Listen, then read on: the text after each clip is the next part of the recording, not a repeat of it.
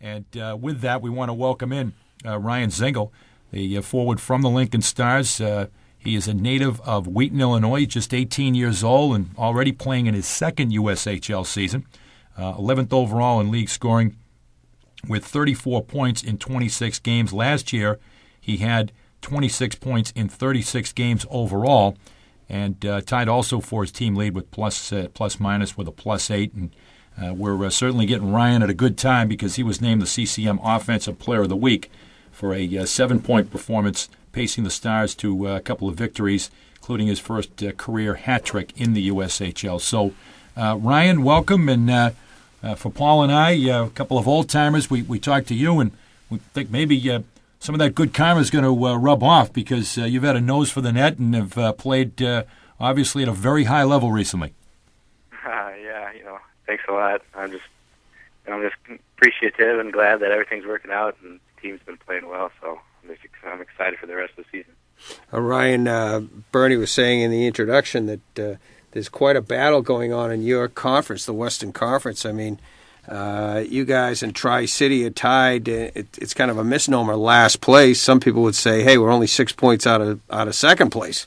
And if you look at your division versus your conference versus the other conference, either one of you guys, any of you guys, would be in third or fourth place, be in fourth place right now in the other conference. So it's a little misleading. Mm-hmm, definitely. Coach has been saying that past couple of weeks we're only 6 to 8 points out of second or first place, and it's actually good that we're in this conference instead of in the other one. Just saying, we're in third place, we're doing fine, but right. This actually motivates us to get up there, and every point matters. So I'm actually glad we're in this division and how tight it is. It actually helps our team, worry about every single night, not just taking days off. Yeah, and coming off a weekend sweep of Sioux City, I mean, Sioux City's above you in the standings, but you guys kind of exploded. A lot of guys hitting the board last weekend, led by, as Bernie said, you kind of led the way and you had your first hat trick. That had to be pretty exciting. Oh yeah, it's always fun to play in the icebox here in Lincoln, but scoring hat trick was awesome, and I'm glad we won because it was pretty tight. I was 5'4" when I had my hat trick, and they started coming back. So I was a little worried that the hat trick wouldn't really mean anything if we lost. But right. Yeah.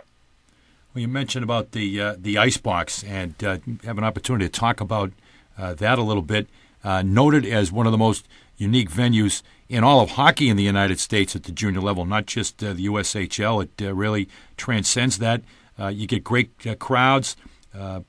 Right now, leading the USHL attendance-wise, you get 3,600 plus fans per game. That's got to be something that really pushes you to another level, night in and night out, when you have that home cooking. Oh yeah, definitely. When you're in the starting lineup, when you're standing on the goal line there, it's unbelievable, and you gotta soak it in because I was thinking the other day when I was out there, I'll be gone next year.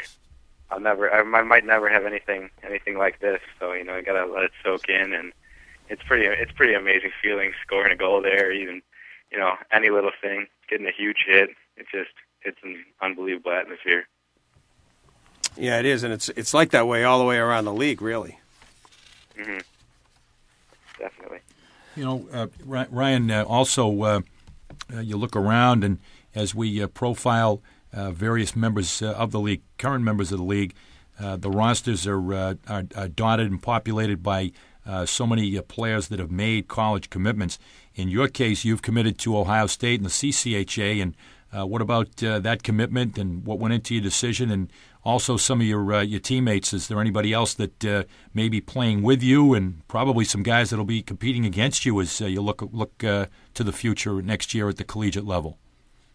Yeah, when I was 16, I had a few schools looking at me, a couple offers, and I took a visit down to Ohio State, and it was an unbelievable campus, and the facilities are just top notch, and I felt it was close to home, and I really liked everything about the school, and it felt like a no-brainer to me, and I'm excited to go in there next year. Dominic Shine, he's actually going there with me. Hopefully next year. He's not too sure right now, but pretty sure he's going in there next year with me, and so that's going to be, it's cool to know somebody coming in there with you. And I think Garrett Peterson, he's going to Notre Dame, and I'll be seeing him a lot. It'll be fun playing against him. And Andrew Schmidt, he recently committed to UNO, so I might not see him, but he's excited about that commitment too, because he's going to be in Nebraska for a couple more years. Yeah, he'll be taking up some roots there, and you got a program in Lincoln that is noted for sending some folks to the NHL. Jared Ball to the Columbus Blue Jackets. Carter Camper, of course, who's a bona fide candidate for the Holby Baker Award. He's been an outstanding, prolific scorer at Miami. And David Backus, as a matter of fact, our producer has a David Backus jersey on that he, I believe, picked up on a road trip this year out to the Icebreaker for the St. Louis Blues. So that's, I'm sure, a tradition that you've become aware of. Oh yeah, Lincoln doesn't accept anything but anything but the best, and all those guys are.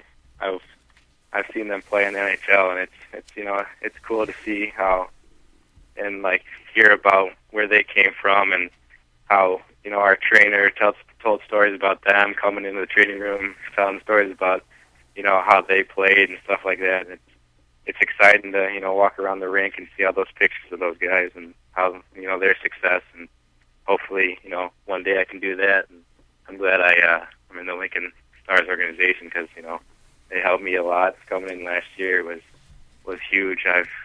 I've transformed into a different player, because Coach McGroarty and just everything about Lincoln, I really like, and just thankful for the opportunity I got last year, and I'm excited.